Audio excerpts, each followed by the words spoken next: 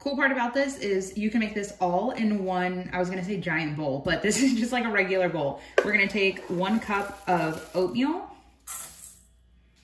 I like to do the oatmeal first because I feel that then nothing gets stuck to the bottom of your bowl. Then we're gonna do our peanut butter. But first, I'm gonna spray a measuring cup with a little bit of cooking spray just to make sure that the peanut butter comes out super easy.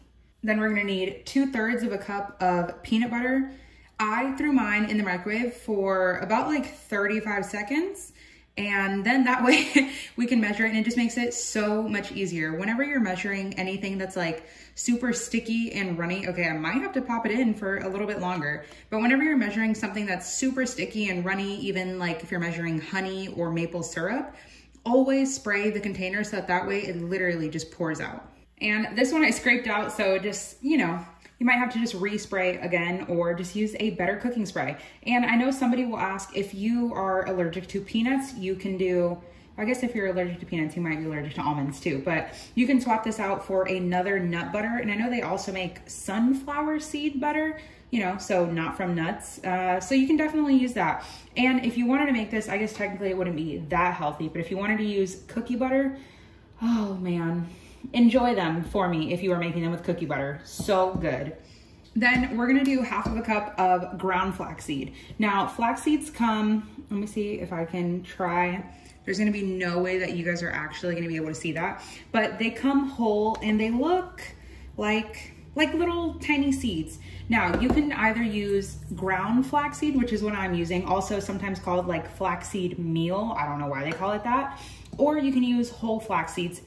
The whole flax seeds are nice because they give you like an element of crunch. Also, I definitely said if you wanted to swap any nut butter, if you wanted to use crunchy instead of creamy, you absolutely could. You might need to use maybe a tiny bit more, like a tablespoon or 2 more, just because of the texture, but delicious. And I know that flaxseed, especially even ground flaxseed, aren't something that people typically have. So if you wanted to use chia seeds or pumpkin seeds or shredded coconut, really, since this is a dry ingredient in here, it's just adding to everything. So if you wanted to swap it for something else or even ground up nuts or something, it's really, really interchangeable. Like this recipe, it's just basic. Stick with the wet ingredients and then add the same amount of whatever other item you would like. So if you don't like, we're gonna add chocolate chips next. If you don't like chocolate chips, feel free to add raisins or something else. But if you don't like chocolate chips, I don't think we can be friends. Then we need 1/2 cup of chocolate chips. These are just the ones from Aldi, semi-sweet or dark chocolate or even milk chocolate. It's really up to you. That looks like 1/2 cup now.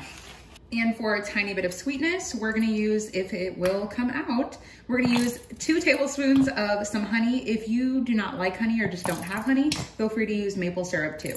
And yes, real maple syrup, not that pancake syrup. And that's it. Now, all we're gonna do is just mixy. And I feel like the peanut butter being heated up makes it a lot easier too. So if you guys are wondering, why is there no intro to this video? Maybe this is your first video you're watching and you're like, what does she look like? 1, go watch my other videos, but 2, it is also 10:50 as I'm filming this, but we were just craving something sweet, but semi-healthy in a way. I mean, these are all really good ingredients, and I think, no, my chocolate chips were semi-sweet. I was gonna say, I think they were dark chocolate, but we can just pretend. And you always can double, or even triple, quadruple this recipe. This is actually my husband's recipe. There was a time, especially when I was pregnant with baby Roman, that, can I still call him a baby even though he's almost 2? Somebody let me know. But there was a time when I was pregnant that Brad would make these every other day. Like sometimes he would make them every single day. And it got to the point where we were just making like 4 times this amount, like gigantic mixing bowls.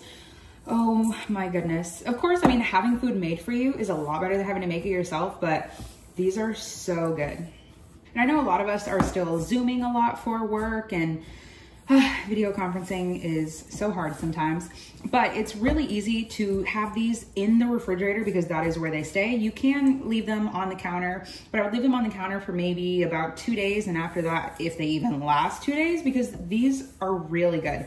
This makes 12 decent sized balls, but I'm gonna throw this in the refrigerator for about 10-15 minutes just to kind of let everything kind of form up and let that peanut butter re-harden. But if you didn't want to roll them into balls and you wanted these to be like protein bars instead of bites, you could take a, what do you call this? What is that tray I'm looking for? You can take any type of baking tray or even like a Tupperware container, press it flat, and then the next day, just cut it with a little knife, or if you were a savage like me, just dig in. Oh, so good. Then you just roll them into balls and you are good to go. Keep them in a little storage container and they will last in your fridge for a couple of weeks, if they even last that long, because these will be gone tonight. I can't wait.